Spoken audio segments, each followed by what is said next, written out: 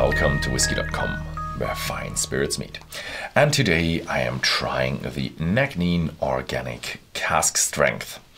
It's the Nc'nean, and let's talk a little bit about background of the distillery. The distillery is not that old. It was founded by Annabelle, yeah, she signed as Annabelle X, and I got to know her as a first name basis, so I don't really know what her last name is, but she was from the financial sector in London, but she has family on the west coast of Scotland, and they had some old buildings there, and I think they have a farm there, also a bit of lumber business going on there. So she thought about, hey, let's build a environmentally responsible distillery there. And she did that. She built the distillery, she renovated the old buildings, and I think they got a new roof, and the stonework is still the old one, maybe just a bit of brushing off and stuff. And yeah, so not kind of raising everything. And that is the thing what they want to do. They want to be responsible. They want to reuse, like energy reusage, and they want to be 100% regenerative energy. So she has a wood chip burner for her for her energy for her stills, and reusing that energy a lot, so you don't have to cool as much, and don't have to use as much cooling water. That's a big thing for them. And then you have 100% barley, organic barley, and this is why it's called the Nc'nean Organic. Yeah, but I think, I'm not quite sure, but a lot of them, or all of them, are organic. Yeah, it's on the, as I said, on the west coast of Scotland, near the Isle of Mull. So it's very close to the distillery of Tobermory, but yeah, there is the, I think it's probably called the Sound of Mull or something like that, separating the distillery from the island. Yeah, it's not just the organic, but also the cask strength. So we have 59.6% ABV. And that is a nice, strong whiskey. But 59 is a bit too strong, so I have a bit of water here to water down later. So in terms of casks, I think you can, if you know the codes from the distillery, you know that GD06, I think that is also the code for what kind of casks they use. But the casks that are used here in this whiskey is STR red wine casks, 55%, bourbon cask 43%, and Oloroso sherry cask is the rest, which is not a lot. I think 2 or 3% or something like that. Yeah, so STR stands for shaved, toasted, recharred. So you're taking off a lot of the inside of the cask. Toasting means heating it a lot, so the wood caramelizes again. And then we have recharred. We just burn the inside to get a bit of charcoal, to have charcoal filtering.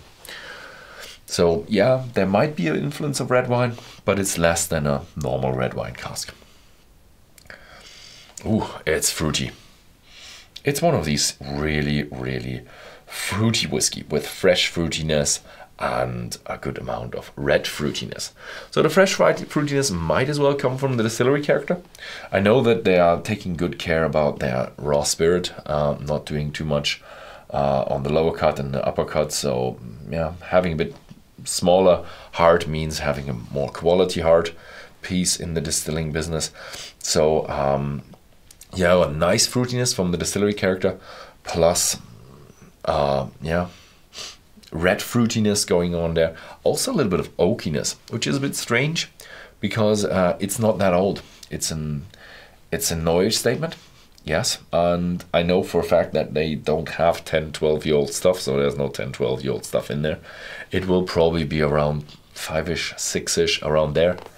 Yeah, but yeah, cask strength always means there is a lot of intensity in the glass, which I have to reduce down a little bit.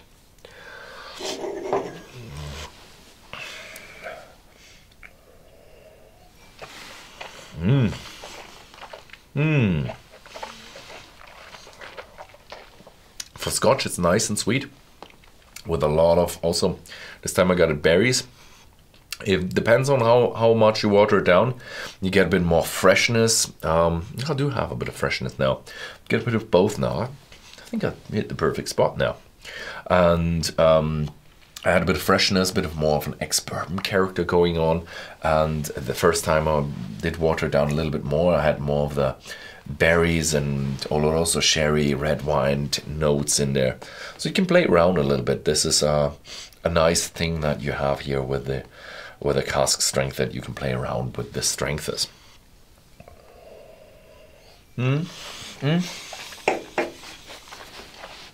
It's a well-made whiskey. Yes, it's a NAS whiskey, it's a no-age statement, but it can keep up with the 10-year-old, 12-year-old normal expressions, because they take really great care of the distilling. They used exceptional casks in there.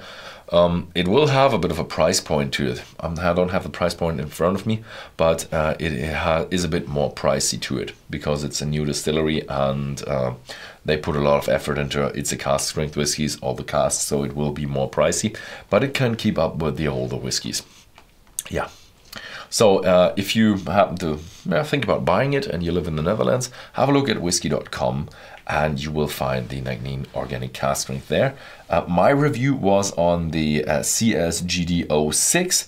I think it has batches. Maybe in the later years the batches will vary a little bit, but the common theme will remain the same, as long as it's the same amount of casks in there. Yeah, that was it with my review. Thank you very much for watching, and see you next time.